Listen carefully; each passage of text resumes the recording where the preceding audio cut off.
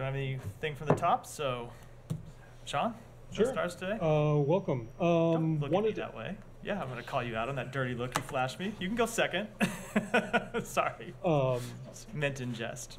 As you might guess, I'm sure all of us want to start on the situation of the foreign aid workers who were tragically killed in Gaza. What do you make of the Israeli explanation of it? Prime Minister Netanyahu says it was unintentional and that they're investigating. Is that enough at this point? What is the United States looking for Israel to do? So we're looking for them to do two things. One, to conduct a full, swift, and transparent investigation. And if that investigation shows that accountability is appropriate, then there, of course, should be accountability. And we will wait to see the results of that investigation before we pass judgment on it. The Israelis have said to us, and they've said publicly, that they intend to conduct this investigation swiftly. We want to see it wrapped up as soon as possible. And see them put in place any measures to prevent this from happening again in the future. And that's go to the second point that we think we need to see. Not just, they don't have to wait for the outcome of this investigation to do it. They need to put in place better deconfliction and better coordination measures to protect humanitarian workers and to protect all the civilians on the ground. And it is something that we have consistently said to them over the past few months, is that they need to improve their deconfliction measures and they need to improve their coordination measures. I saw that the defense minister, Minister Gallant, said that they're going to stand up a situation room to improve coordination between aid workers and the IDF. That's something that is absolutely critical. It's something that's overdue. Secretary Blinken has, in his conversations with Israeli counterparts, made the case for some time that they need to stand up something like that. He raised that with Minister Gallant as recently as last week when he was here in Washington. And so we're glad to see them do it. Should have been done sooner. But it's an important step for them to take going forward. But ultimately, as the case with all of the measures they put into place, we're going to judge them on the results, not the intent. No, I mean, this obviously is something that's happened before, and not exactly the situation, but there was the tragedy with people receiving aid who were killed. If you go even before October 7th, there was the investigation to the killing of Shirin Abu Akleh. I mean, do you think that the Israeli investigations and the U.S. responses have had an impact, particularly the U.S. responses? I mean, do you think that just saying that you're going to wait for the Israeli investigation for the Israelis to act is having an impact? So there have been times that the steps they have put into place because of at our urging have had an impact and have had an impact to to have had a positive impact. For example, when the secretary traveled to Israel and pushed them to implement better deconfliction, we did see an improvement in deconfliction. We saw them evacuating specific neighborhoods instead of just sending blanket evacuation orders across entire stretches of North Gaza. And those did have a positive impact, but they haven't been sufficient. And so that's why I made this point at the beginning, that we want to see them take further steps, like the ones that they say they're standing up. But we're going to watch, and if there are more things that need to be done, we will, of course call them to do so. With respect to investigations, look, I don't want to pass judgment on what this investigation will show, just as you don't want to pass judgment on what any investigation would show before it's concluded. It's important that they conduct a full, transparent, swift investigation. They need to find out exactly what happened. And we will. I'll wait to pass judgment on it until it's completed. Just one more following up on that. But I mean, the president himself laid out this aid plan at the State of the Union. It was quite a. The United States was very visible in that, saying that, talking about the portable pier and everything. What does this say about that? I mean, is this ruining the U.S. efforts to get aid in? I mean, obviously the U.S. can still do it, but tons of aid that were supposed to go in have already gone back because of this killing. So it will not affect our efforts to stand up the pier to deliver aid through sea. That effort is ongoing. The Pentagon is working hard on that, and I know they brief on that on a regular occasion, and we want to get that stood up as soon as possible. Of course, this strike does reveal the very difficult situation that aid workers on the ground inside Gaza face when it comes to not just receiving aid in Gaza, but then actually delivering it. So, for example, and I know we've talked about this quite a bit over the past few months, it's one thing to get aid into Gaza, either through Rafah or Kerem Shalom or through a maritime option when we have that up and running. The real question is being able to distribute it, and that's, of course, it's in the distribution efforts where we saw this tragic strike take place yesterday. So it does, of course, raise real concerns about the safety of those aid workers who are doing that dangerous work. And I think it's important to remember that these were 7 tragic deaths yesterday, but over 200 aid workers have lost their life since this conflict began. So that just reiterates and heightens the need for Israel to do better going forward. And it's why the steps that Minister Gallant outlined yesterday, we are going to be watching closely to see if they are fully implemented and implemented in a way that yields better results, because there very much need to be better results. And again, I'll come back to one point that we often make, and you've heard me say this, you've heard the Secretary say this publicly, but this is a case that we make directly to the government of Israel. They need to do better in delivering in allowing humanitarian assistance to be delivered, and in achieving better deconfliction and coordination measures for the benefit of the innocent civilians inside Gaza who are suffering. That's enough of a reason to do it on its own. That should be enough of a reason to do better. But it is also in Israel's security interest to do better. And so we will continue to press them to do that. Just one more. Could there be any repercussions for the United States? I mean, I know you're going to say that you're waiting for the result of the investigation and everything, but as we've discussed, I mean, we've had this before, investigations. We keep seeing these. It wasn't just these 7. I think there are 200 aid workers or so who have been killed by some Saudis. So obviously something's not happening. Are there more measures that the United States could do? More pressure that the United States could impose? So we are going to continue to say exactly what we think about this publicly. We're going to say exactly what we think about this privately.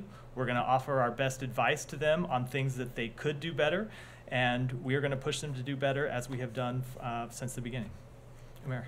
Matt, there's been reporting in Israeli media about how the attack has taken place. Basically, it said the drone fired 3 missiles in succession, and like each of them sort of struck one of the cars. And Reuters just, we have an interview with Jose Andres actually just on our wire, and he told us that the Israeli army targeted the convoy, quote, systematically, car by car. And, Prime Minister Netanyahu talked about this being a mistake and unintentional. How do you reconcile those two, the reporting and what Jose Andres is saying and what Prime Minister Netanyahu is saying? So 2 things about that. So number one, the Chief of Staff for the Israeli Defense Forces has come out and said it was a misidentification. So while they were I took that to mean while they were targeting those cars, they did not believe that it was the World Central Kitchen that was operating those vehicles at the time. But that said, we need to wait and see the outcome of this investigation to know with any confidence what it was that happened, and we're going to wait to do that. But the second point is, it doesn't really matter how they made the mistake. At the end of the day, you have 7 dead aid workers who were there trying to deliver humanitarian assistance. So whatever the reason was that led to this tragedy, whatever the mistake that happened inside the IDF, it's unacceptable. And they need to do better, and they need to put measures in place to ensure that it doesn't happen again. And given there was an American citizen killed in this attack, why isn't the United States conducting its own investigation? So we don't conduct investigations of the type I believe you're referring to from this building, so I wouldn't presume to speak to any. But I mean, could the administration consider sort of Department of Justice can do that, FBI can do that? Again, we don't conduct that type of investigation from the State Department. I'm not going to speak on behalf of any other agency.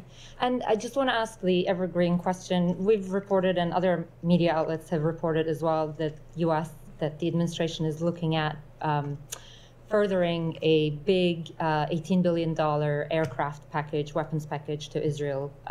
We reported that earlier this week. And looking at President Biden's statement last night, saying like this is not a one-off, and you've just talked about the number of humanitarian workers who've been killed. There are a lot of journalists who've been killed.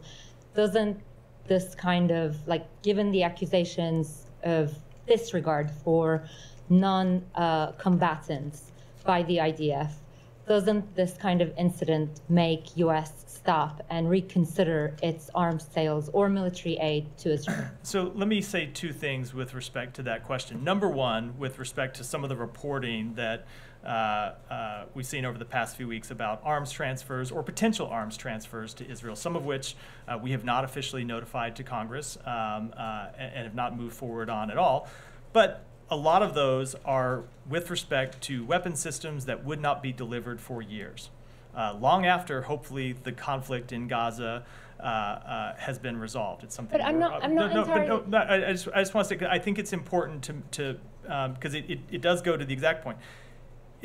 We have had a long-standing security relationship with the state of Israel that predates this administration, that predates the current government in Israel, and that has existed through Democratic and Republican administrations in Washington and through governments of different parties in Israel, because we are committed to Israel's long-term security. So when I get questions, and I see some of the reporting about arms transfers or potential arms transfers to Israel, some of which started years ago or approved years ago, and some of which relate to systems that won't be delivered until years down the road. I think it's important to put in context that those relate to our overall security relationship with Israel and our overall commitment to Israel's defense against a number of adversaries that it faces in the region that are committed to the destruction of Israel. Now, with respect to the question I know that you're getting at, which we've addressed a number of times here, we continue to be committed to Israel's defense, but we continue to press them consistently to ensure that they fully comply with international humanitarian law, and critically, that when they do make mistakes, as they very obviously did yesterday, that they are transparent about those mistakes, that they investigate them, and if appropriate, there's accountability. I'm not entirely sure how the delivery date for this being down the line 4 years, 5 years has an impact on your decision making today, because you're making the decision today with the information that you know there are various accusations about Israeli military's conduct in Gaza. Elsewhere, there are incidents that the State Department is looking at whether Israel has breached international rules like humanitarian law. So I'm not entirely sure how relevant it is that the delivery of those are down the line. But just one last thing. You said a minute ago, so you talked about misidentification. Are you referring to the video of Israel Chief of Staff, or are you? Correct. I mean, yeah, correct. And the also, statement he said publicly. Is that what U.S. government have been told, that it was a misidentification? They have told us. They have told us the same things privately that they have said publicly. But I mean that they took the strike, but they didn't. They weren't aware that it was a WCK convoy. I am not going to. They have. As I said. The thing that the point about misidentification that General Halevi said in that public statement is what they have communicated to us privately. I'm not going to get further into the conversations, but ultimately what's important is that they conduct an investigation to identify how that mistake happened, exactly how it happened, and what they can do to prevent it from happening in the future. So, short follow-up on that. Also, the IDF statement, Halevi said that the misidentification was at night. Is that the understanding of the U.S. government as well? And can you shed any light on why aid convoys are traveling at night at the moment? I don't have any reason to dispute that statement. And with respect to aid convoys traveling at night, I think they travel at different times during the day, but some of them, especially those traveling to the north of Gaza, where the aid situation has been much more restricted, and there's been a more desperate humanitarian situation.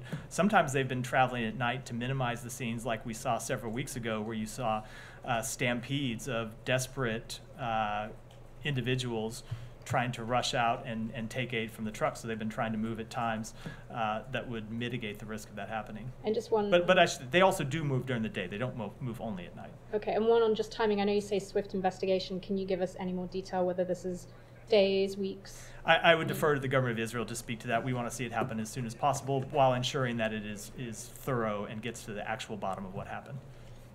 Just one more on this, and then a question on the Benny Gantz comments from today. So has the government of Israel shared with you any information that prove that this was what they're saying, a misidentification, or are you just trusting that? What we are trusting is that they're going to conduct a full investigation. But that said, We will look at how that investigation is conducted. We will look at the results of that, and then we will pass judgment on it. So I don't want to pass judgment on anything that they have said privately or publicly until they've conducted a full investigation. And I only say that because, as is true with our own military, as is true with militaries around the world, oftentimes the early events of what happened don't bear out when you conduct a full investigation into the underlying facts. So we're going to wait and pass judgment when we see the full results. But in a way, you're passing judgment by standing up there and saying it was a misidentification already before you have the actual facts before you. I don't have any reason to dispute that, but we will wait and see the full investigation. Okay. Benny Gantz, Israeli War Cabinet Minister, said today that he would call for parliamentary elections in September. What is the U.S. response to that? Would you support such elections taking place? That is entirely a decision for the Israeli people and the Israeli members of Israeli government to make. Yeah, go ahead. Kumar asked, when you're talking about 3 strikes on this convoy, I mean, even if we take at face value that there's misidentification, I mean, is that appropriate? I mean, you have a convoy which is apparently clearly marked by aid, but if it's whoever it was in there, having 3 strikes to systematically destroying it, do you think that's an appropriate way to go?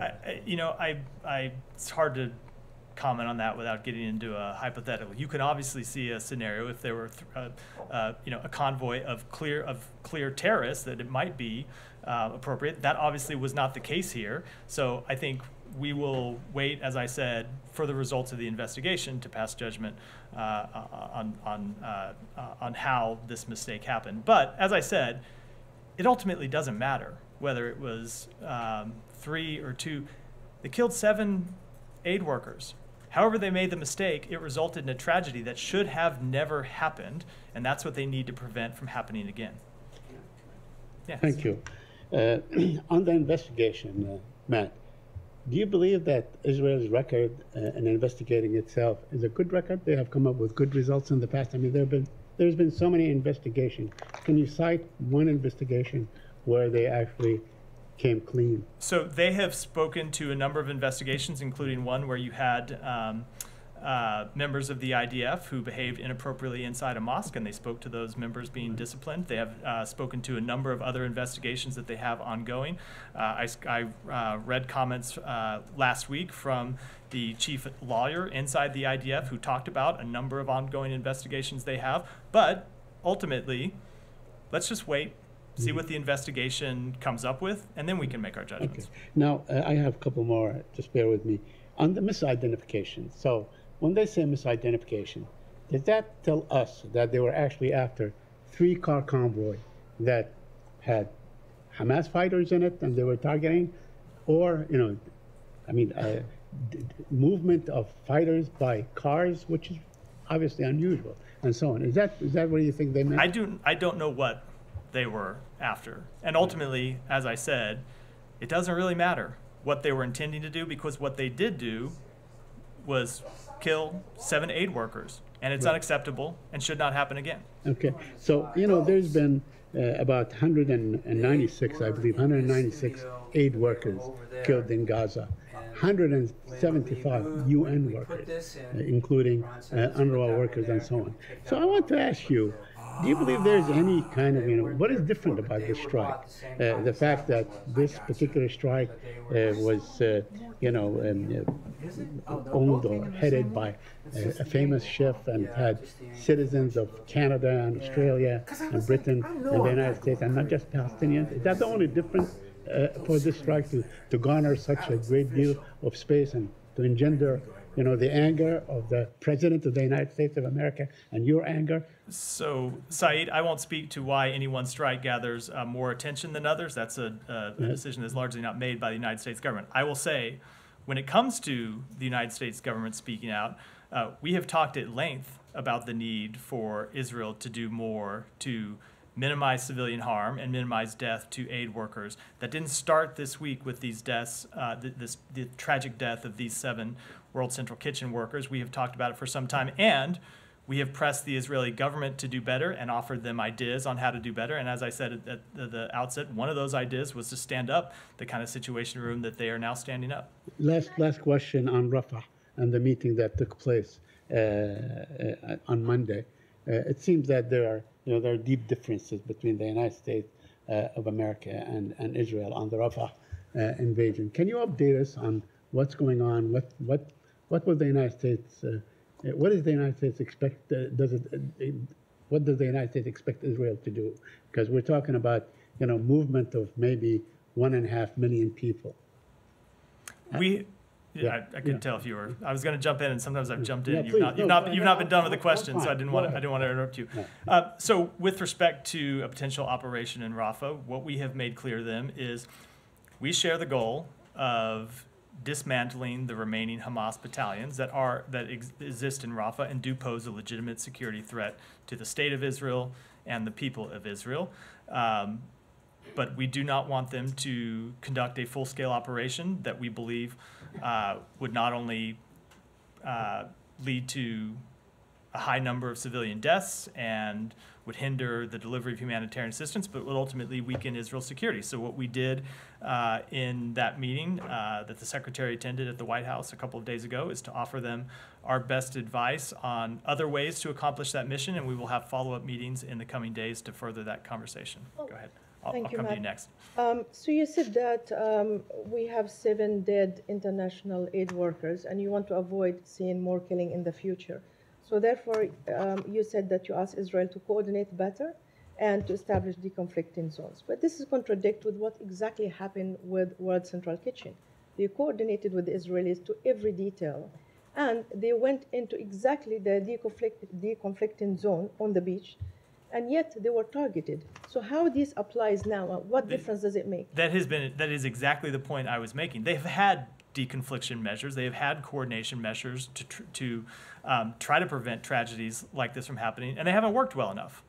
Clearly, they haven't worked well enough. When you see not just these 7 aid workers that have been killed, but over 200 aid workers that have been killed since the outset of this conflict. And so they need to do a better job. Some of this has been bureaucratic, with aid workers not talking to the with the IDF not having set up the right channels to communicate with aid workers, and messages not getting passed back and forth. But as I said, ultimately, whatever the details are that broke down here, the result is unacceptable, and that's why they need to do better. And so that's why they need to have improved deconfliction and coordination measures to prevent tragedies like this from happening in the future. Okay, so as a result of the killing of the World Central Kitchen staff, also ANIRA, which is an American NGO, suspended their work in delivering aid to Gaza. And before that, UNRWA was targeted by the Israelis of saying there are some people who were involved in the October 7 attack, and we're still waiting for the investigation. So practically 3 of the vital organizations that providing aid to Gaza either suspended their work or they don't have enough fund to help the people who are starving in Gaza. Some people believe that this actually is a kind of a strategy on behalf of the Israelis to use food as a weapon of war and to prevent Gazans of receiving the aid and therefore forcing them to leave, as some kind of strategy by Prime Minister Netanyahu. Do you see it? Can you entertain this for a second, this thought that actually this is not a mistake or unintentional or haphazard or what accident, but actually there is some kind of thought process that get into it by the Israelis? So a few things just in the preface to the question first. So with respect to UNRWA, it's not just the Israeli government that found that there were UNRWA workers that participated in the terrorist attacks. It was UNRWA itself. And I think that's always an important thing to remember. And UNRWA itself that actually briefed the United States on its own findings. With respect to UNRWA, it does continue to operate. Obviously, it's faced funding challenges, but you've seen a number of countries who have resumed their funding, and UNRWA is continuing to do important work on the ground now, vital work that we want to see continued. So while they have faced funding challenges, they are continuing to deliver humanitarian assistance inside Gaza, and it's critical that that work continue. Obviously, there are organizations that are going to look at what happened the other day now and be worried about the safety and security of their employees. How could they not be? And so it is why it is incumbent on the government of Israel to institute better measures to give confidence to aid workers that their employee or to get aid organizations that their employees won't be killed just trying to deliver humanitarian assistance. With respect to the overall policy, look, I can just speak to what the government of Israel has said and what they have done. So they have said they want to see humanitarian assistance come in, and they have allowed humanitarian assistance to come in through Rafah, through Kerem Shalom, through the 96 Gate. They're working with us on this maritime option that we are standing up with the cooperation of other countries in the region. But in all of these circumstances, it has been not enough. It has been too little. It has been plagued in many cases by bureaucratic delays and bureaucratic obstacles that we are continuing to try to work through. But it's kind of the same thing as with respect to it's the same point I'm making with respect to these deaths. Whatever the reason, the amount of humanitarian assistance hasn't gotten in at the levels it should have. The ultimate fact is the fact, which is not enough food, not enough water is getting in right now, and the government of Israel needs to do more to allow it to get in and to facilitate it getting in. Go ahead. Thank you. Just want to follow up Said's questions on, the nearly 200 aid workers killed in Gaza and your, difference in your approach. President Biden yesterday expressed outrage over the killing of 7 aid workers from the World's Central Kitchen in Gaza.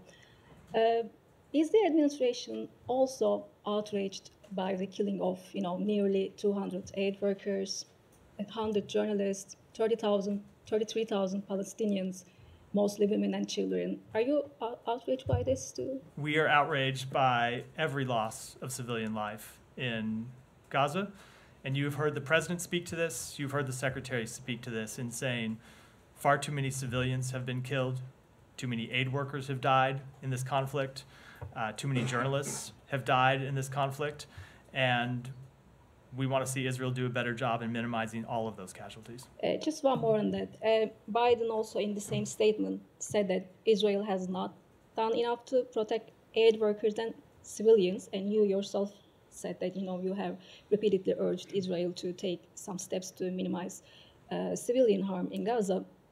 And if there are steps that Israel needs to take and Israel chooses not to take them, doesn't it mean that Israel is deliberately attacking aid workers and civilians? No, I don't think you can necessarily make that conclusion because sometimes there are bureaucratic obstacles that are presented, and we try to work through those bureaucratic obstacles. How do you explain the killing of 33,000 Palestinians then? So partly this is because Israel is operating in an incredibly difficult environment where Hamas hides behind human shields.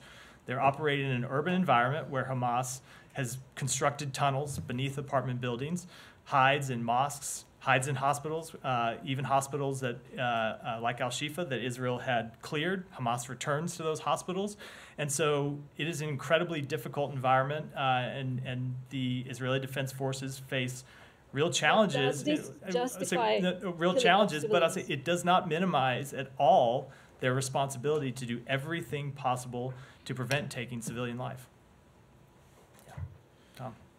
Just to follow up on the several questions about the value of investigations after actions by the IDF. I mean, you've called numerous times for investigations after Palestinians have been killed in recent years. Some of those have been US citizens. In the last 2 years, Omar Assad, February 2022, found dead after being detained by Israeli soldiers. You called for a thorough criminal investigation and full accountability. Shireen Abu Akleh, as we know, May 2022, a US citizen. You called for a full investigation. June 2023, Omar Khatin, a US resident in Tur Messiah, which is a town full of US passport holders in the West Bank. You called for full accountability and justice. I haven't, what are you satisfied with the outcome of those 3 investigations for a start? And then what should we read into your call for an investigation in this case? So I can't speak to the specifics of every one of those investigations. Some of them predate some of them predate my time here. Before I was working at the State Department, I can say with respect to the investigation of Shireen Abu Akleh, of course, we called on Israel to investigate, and we also called on them to cooperate with our investigation. And they did cooperate with our investigation that the U.S. Security Coordinator conducted that concluded that gunfire from IDF positions was likely responsible for her tragic death. And so there were steps that they took to cooperate with the investigation that we had. Ultimately, as it pertains to the deaths of, and I should say there are two other cases that are ongoing right now. One of American citizens who were killed in the West Bank. One investigation that's being conducted by Israeli law enforcement. One that's being conducted by Palestinian Authority law enforcement. And in all of those cases, we want the same thing. We want a full investigation. We want it to happen as quickly as possible, but we don't want that swiftness to come at the expense of thoroughness. Ultimately, it's important that they get it right.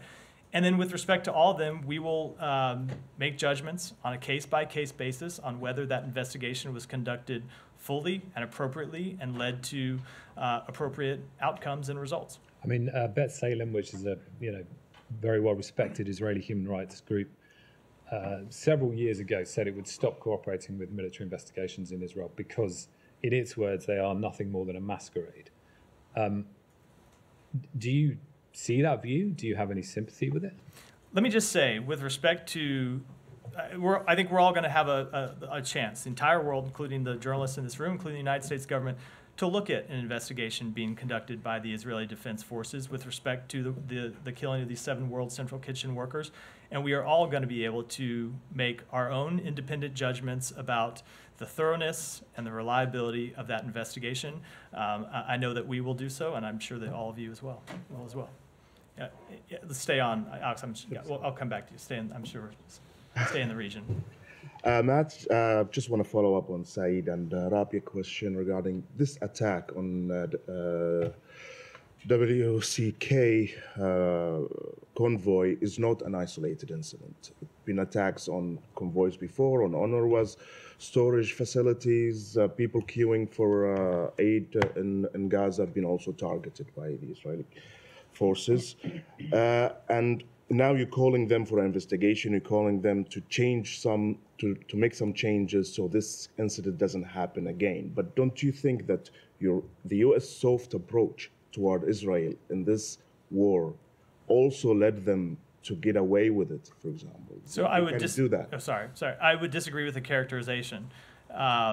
We have on a number of occasions pressed them to do more on deconfliction measures, on protection of civilians, and they have taken steps that have been important in most cases, nearly all cases, not enough, but steps that have been tangible and that have produced results.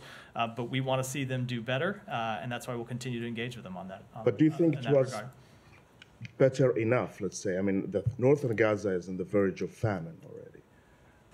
Aids are not coming in for a while now, for months. You're pressing the Israeli counterparts. It seems that doesn't yield results anymore. So I will say that you can look back at the history of our engagements with the government of Israel and show where it has produced tangible results. And that includes in the immediate aftermath of October 7th, right up into the recent history, starting with the first trip that the Secretary made to the region when he urged the government of Israel to open Rafah, and then the president came 2 days later and cemented that agreement to open Rafah, which allowed humanitarian assistance to get in. We then engaged with them to urge the opening of Kerem Shalom, which is an important step to allowing more humanitarian assistance to get in. The same thing is what led to the opening of the 96th gate in the north, the same thing that led to flour coming in through Ashdod, the same thing that is leading to the opening of a maritime route to get more humanitarian assistance in. When it comes to deconfliction measures, it was our involvement that led to them to implement a humanitarian pause, not just the pause of 1 week, but 3-hour pauses with 4 hours notice in the early days of the war when they were bombing neighborhoods, oftentimes with kind of blanket notices, but not with any kind of specificity. And it was our involvement that led them to start offering those pauses. It is our involvement that led to them offering, as I said earlier, specific neighborhood evacuation orders rather than just these blanket orders. That said, in all of these cases, we want to see them do more, and we want to see them do better. We want to see them to do more to let humanitarian assistance in and to protect civilian lives. And that is why we are consistently engaged with them, from the President of the United States to the Secretary of State to our team on the ground and everyone in the United States government who works on this matter. Well, my last question about the statement that issued by the White House yesterday and President Biden's statement regarding this attack on the latest account on the convoy. The president sounded outraged and heartbroken and blamed Israel that they are not doing enough to protect aid workers. Does this language signal a change in policy, or just a statement regarding this incident? It was a statement about this incident, but it's not a change in policy because we have always, as I said, consistently been telling the government of Israel that they need to do more to protect aid workers and civilians and journalists. Now, we're glad to see them taking additional measures now. As I said, those measures were overdue. We've been urging them to do them for some time, but this has always been the policy that we have clearly communicated them that we want them to follow. Camilla. Sorry, just one on the U.S.-Canadian dual national who was amongst those killed. World Central Kitchen has also named him. Can you confirm if the State Department's reached out to his family and what, if any, consular support the U.S. can give? We have reached out to his family. We reached out to his family yesterday to offer our condolences and to offer any consular assistance that we can provide. That is always our standard practice in these cases. When we see an American citizen who has tragically lost their life overseas, we offer any type of assistance that we can to facilitate whatever they need in the wake of this tragedy. And we'll keep, obviously, the details of that private, but we have been in touch with his family. Please just make sure, stay in the finish it up on Gaza before. Go ahead. Gita, sorry. Thanks. In the neighborhood. In the neighborhood, yeah. Yes, thank you. Regarding the attack on the Iranian facility in Damascus, I was wondering, well, we know that the United States has sent messages to Iran saying that it was not involved, it had no idea of this operation. I was wondering, how was the American message received? Was it accepted, do you think, considering that there are now a number of officials threatening retaliation? So I am not going to speak to how it might have been received. The Iranians can speak for themselves. I will just say that we made very clear to the Iranians that we had no involvement in this strike.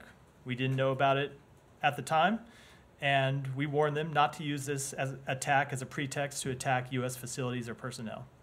Since then, has the administration possibly followed up with reaching out to an intermediary, a country that Iran trusts, to hone in that message? I'm not going to speak to our range of diplomatic engagements, but as we have made clear over a number of months, we have the ability to send messages, very clear messages to Iran, both directly and indirectly, and we do so when it's in our interest. Matt, do you know has the administration been able to ascertain that the facility, the Iranian facility, was indeed a diplomatic one, as Iran claims? We are still gathering details about what precisely type of facility that was. And given the Iranian response or threats, are U.S.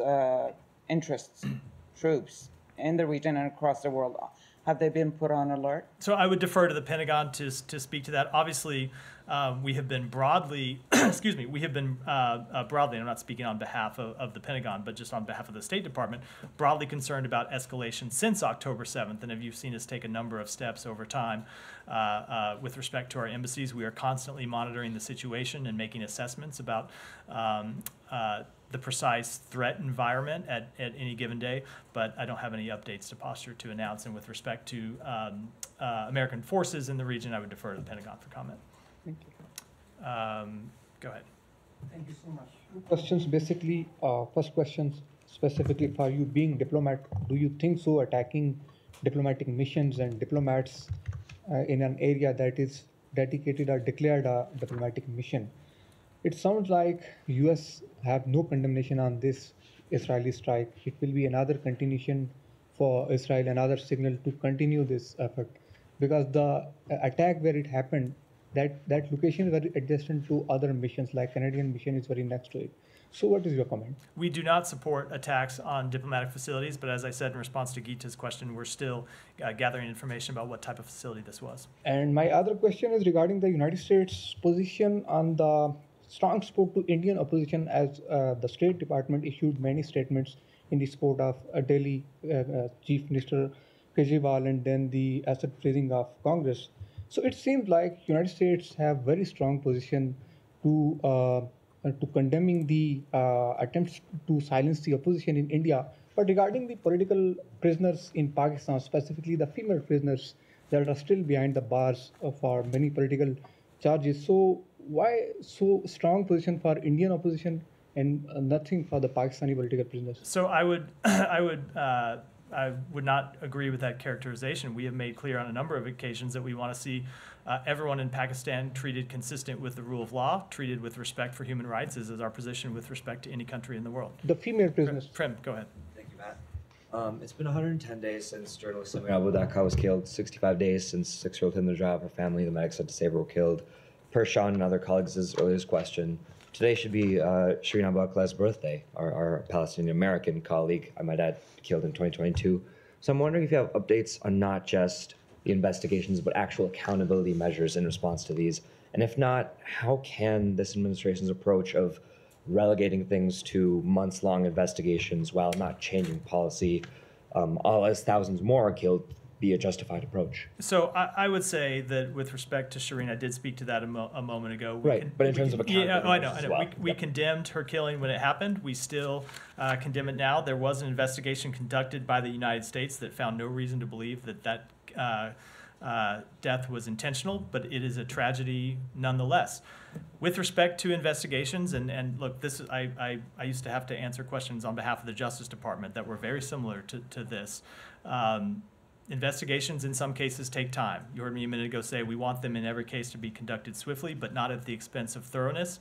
And that is our position with respect to these investigations in Israel. It is our position with respect to investigations anywhere in the world, whether they impact an American citizen or they involve other types of tragedies. So we will continue to press for not just full investigations, but when warranted, all appropriate accountability measures. But so, yeah, like given that approach, I understand, but given again that thousands of people have been killed since these incidents I've laid out, the Hindu Rajab's killing, the journalist killing, like how is this justified given, and as you've said yourself, like the material consequences of these things matter. The fact that 7 aid workers have been killed matters. So how can this approach continue to be justified if, well, at the end of the day, what matters is thousands of people continue to be killed with no change of policy? So there are two things here. I think one is with respect to investigations, and we want to see accountability measures when appropriate for people who have behaved inappropriately in violation of IDF code of conduct or in violation of international humanitarian law. We want to see accountability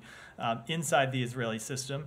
But it's also true that we have pressed the government to enact operational changes to prevent further civilian loss of life. And we have seen them, as I've spoken to at length, enact changes over time. Those haven't been sufficient.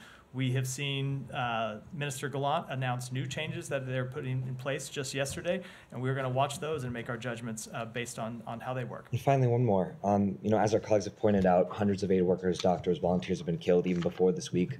The U.S. has cut funding to UNRWA. The World Central Kitchen is pausing operations, and NARA is pausing, all out of fear of their workers being killed. And, you think of, for instance, the Mr. Rogers quote, the infamous Mr. Rogers quote, if you're hearing me. When I was a boy and I would see scary things in the news, my mother would say to me, look for the helpers. You'll always find people who are helping.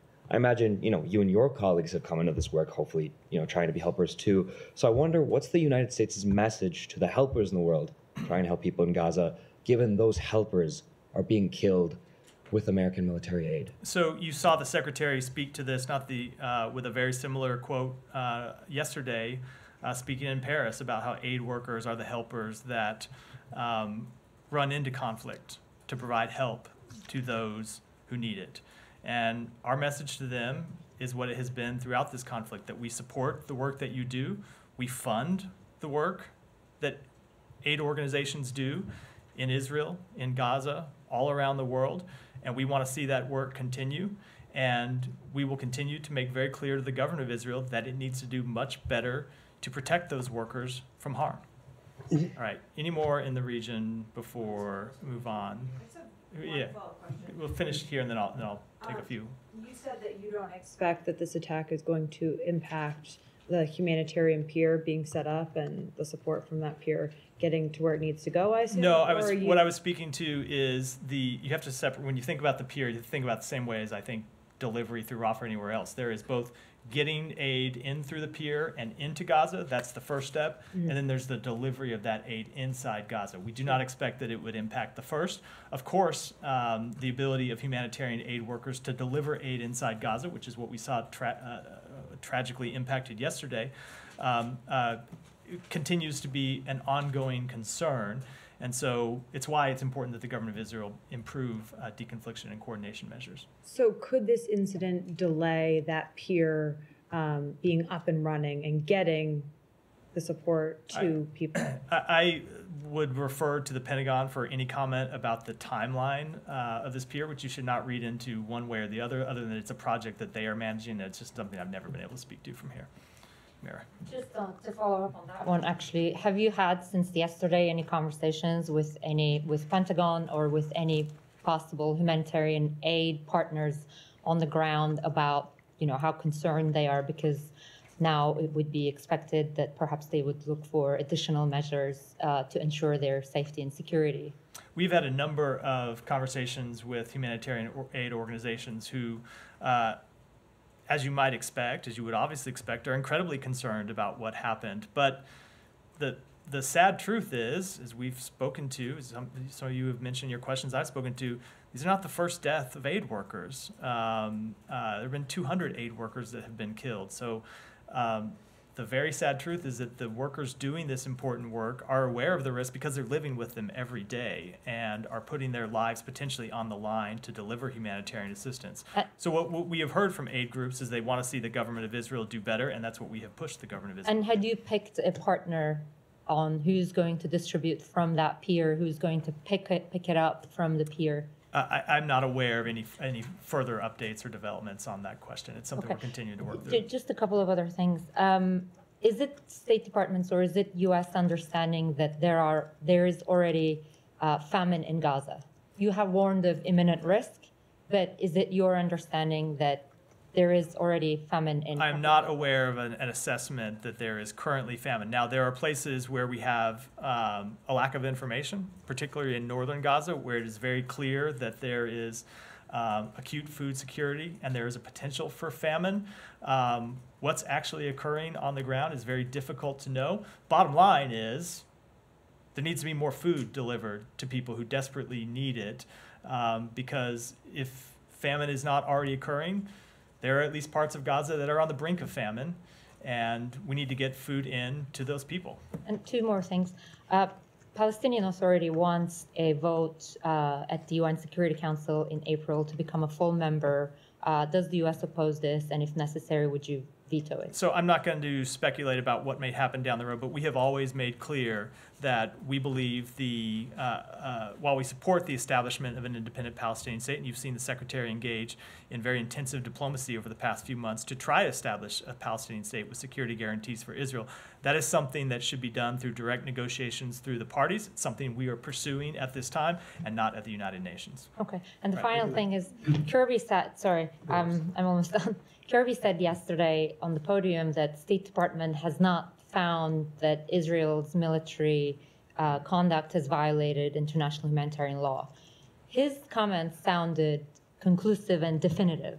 So I just want to follow up and clarify, does the State Department have such a definitive conclusion that it has looked at all of the incidents raised so far and and all of the incidents and the review on those have been concluded, and as a result, you have a definitive assessment that no violations have occurred? So I saw what the Admiral said. He also said that we have ongoing processes here at the State Department, and that is correct. We have ongoing processes here at the State Department to examine that very question, and we have not at this time concluded that Israel has violated international humanitarian law, but these are very much ongoing processes with respect to that question. Can I just follow up one small thing on that? Have any of those, when you're making the assessments, have any of those gone to the Office of the Legal Advisor? I have made it clear that we are not going to talk about the specifics of internal deliberations and how we're conducting those processes. But if this it's about international humanitarian law, so it's a legal assessment. There are a number of offices inside the State Department that are involved in these assessments, but I'm not going to speak to the exact specifics. Are you able to say how many incidents in total are you looking at? Is it a couple of, is it dozens? A number of them. I'll leave it that. Sean, yeah. Yesterday's presser. I meant Sean, but go ahead, Alex. I've been overlooking you for some time, so go ahead. Back to yesterday's presser. The secretary seemed to suggest that Russia has already received Iranian ballistic missiles and has used it in Ukraine. The White House yesterday couldn't confirm that. Did the secretary mean to say that? Was it a translation error? I shouldn't mention that he was speaking in French. He was speaking in French, and we have made very clear that we have been concerned about the burgeoning security partnership between Iran and Russia. The secretary was speaking to the fact that they have delivered drones already. Thank you. I want to move to the South Caucasus. The secretary spoke with Aliyev today. If you look at Azerbaijani readout, Aliyev was venting about this week's meeting / Armenian summit, and he said that the failure to postpone the trilateral meeting, despite his concerns, he says, will lead to escalation of tension and rather than peace. Did the secretary agree with the assessment, and is the meeting still on? So with respect to that, I am going to defer to a statement that we have coming out shortly. The secretary spoke to President Aliyev earlier today, and we'll have a readout coming. Yeah, but about the particular point that Aliyev made, did the secretary, will that change anything? We will speak to that in the readout, but the meeting is still ongoing. All right, on Georgia, do you have anything for me on Georgian government's trying to reintroduce, let's say, the Russian law? They tried it last year, they failed. It looks like they are trying to do it. So we've seen the reports that they are considering that potential legislation, and I would just say that last year tens of thousands of Georgians took to the streets to make their European ambitions known and to reject the last attempt to implement this law. Georgia has a historic opportunity to open EU accession talks, and we stand ready to continue to support Georgia in that process. I have one more, if I may, on Russia sanctions. It appears as the administration removed 3 of Russia sanctions from the SDN list, targeting VTB Bank, subsidiaries. You guys imposed them two months ago against, Russian oligarchs because of sanction violations. What is the reason for that decision? So with respect to that specific question, I'll refer you to the Treasury Department, but I would note that we have continued to impose new sanctions on Russia, including just in the past few months, and have taken measures to tighten the enforcement of our existing sanctions. Thank you. Sean, go ahead, and then I'll come to you next. Uganda. The Constitutional Court in Uganda today struck down a bid to undo the anti-LGBTQ law. So I'm wondering if the U.S. has any reaction to the court ruling and whether this will have any implications on policy toward Uganda, including potentially more sanctions. So the United States continues to be deeply troubled by human rights abuses in Uganda and by the Anti-Homosexuality Act. We believe that law undermines the human rights, prosperity, and welfare of all Ugandans. The Ugandan government's failure to safeguard the human rights of LGBTQI plus persons is part of the broader degradation of human rights protections that puts all in Uganda at risk and damages the country's reputation abroad. And with respect to United States actions, we have already imposed sanctions, including a visa restriction policy. We have ended Uganda's eligibility for the African Growth and Opportunity Act, curtailed direct government-to-government funding to programs implemented with Uganda, issued a business advisory, a travel advisory, and advocated for Uganda's full compliance with the social safeguards agreed to in the World Bank lending, and we will continue to take all appropriate measures. And just a very brief follow-up on that. It's not the only place in Africa where this is happening. Ghana, there's still a debate there. I mean, is there a concern about a broader push against LGBTQ equality in Africa, and particularly in Ghana? Is there any communication on that with the Ghanaians? So yeah, we are deeply concerned by legislation under consideration elsewhere in Africa and globally. It's not just in Africa that targets LGBTQI plus persons and their allies. We believe that governments should protect all individuals in their countries, and that every person deserves full dignity, and that these laws, whether they be in Africa or anywhere else in the world, undermine the human rights, prosperity, and welfare of individuals and risk damaging their country's reputation abroad. Go ahead, and then I'll come to you. Would you have a comment on the earthquake in Taiwan, the worst in 25 years? I would say first and foremost, we express our deepest condolences on behalf of the United States to the at least 9 people dead and 900 injured and their families and everyone who was affected.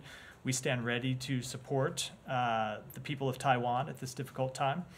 USAID staff in the region and here in Washington will continue to closely monitor the earthquake and tsunami warnings and will remain in close contact with the American Institute in Taiwan and are ready to provide assistance if necessary. Also, with the AIT chairperson now in Taipei, would you have a message ahead of the inauguration next month of Taiwan's president-elect? I would say that the chair will meet during this trip with a range of senior Taiwan leaders, political figures, and scholars from across party lines to discuss continued U.S.-Taiwan collaboration on issues of mutual interest such as regional security, a mutually beneficial trade and investment, and people-to-people educational and cultural ties. But broadly, U.S. policy has not changed. We have a long-standing, rock-solid partnership with Taiwan, and we look forward to continuing that unofficial relationship through the Taiwan political transition. On equality, the Secretary announced a new chief DEI officer yesterday, but there's criticism both internally and outside of state on why this took so long. The position was vacant for 10 months and doesn't require Senate confirmation. So why did it take so long if this is such a top priority for the Secretary? So we were working to find the best possible candidate, and we believe we did find the best possible candidate. Oftentimes when it comes to these jobs, you have to go through difficult bureaucratic procedures to fill basic positions. But I will say the emphasis that the Secretary has put on this job has not wavered, and has put on this issue has not wavered throughout that time, and that our work to expand diversity has continued since the outset of this administration, because the Secretary believes that having a workforce that reflects America and all of its diversity makes us stronger and improves our national security. And we look forward to working with this new diversity officer to expand the work that we are already doing. And we'll take one more and then wrap for the day. Thank you, sir. An Indian internal investigation has found the involvement of the intelligence officials into the assassination attempt on 6-liter Gurpratap Singh Pannu in New York. According to Indian media, that report is also shared with the State Department. Do you have any response on that? Because you were also waiting for that since long. So I'm not going to speak to media reports. I will just say that we have made clear to the government of India that we want to see them conduct a full investigation, and we continue to look forward to the results of that investigation, but I don't have any updates to offer. So according to some media reports, the United Nations has delivered more than $2.9 billion in cash to Afghanistan since the Taliban seized control, resulting in the flow of U.S. funds to the extremist group. So sir, is this happening with the consultation of U.S. government, or? No, not at all. So let me make clear that we require all of our partners to have safeguards in place to ensure that assistance reaches those who need it. We also require robust monitoring and reporting from partner organizations implementing assistance programs, including those in unstable and unfriendly environments. When there is cause for concern related to the delivery of assistance, we have plans and protocols in place to respond, and we will continue to monitor all of our assistance programs and seek to mitigate the risk that U.S. assistance could indirectly benefit the Taliban or could be diverted to unintended recipients. So in response to the President Biden's letter, Pakistani Prime Minister Shehbaz Sharif has said that Pakistan is willing to work with the U.S. for global peace and regional prosperity. What support can U.S. offer Pakistan in addressing security threats from neighboring countries and combating the Pakistani Taliban? So we will continue to work to expand the security partnership between the United States and Pakistan. We have spoken to that a number of times from this podium. It's been a priority for us, and will continue to be so. And with that, I'll wrap for today. Thanks.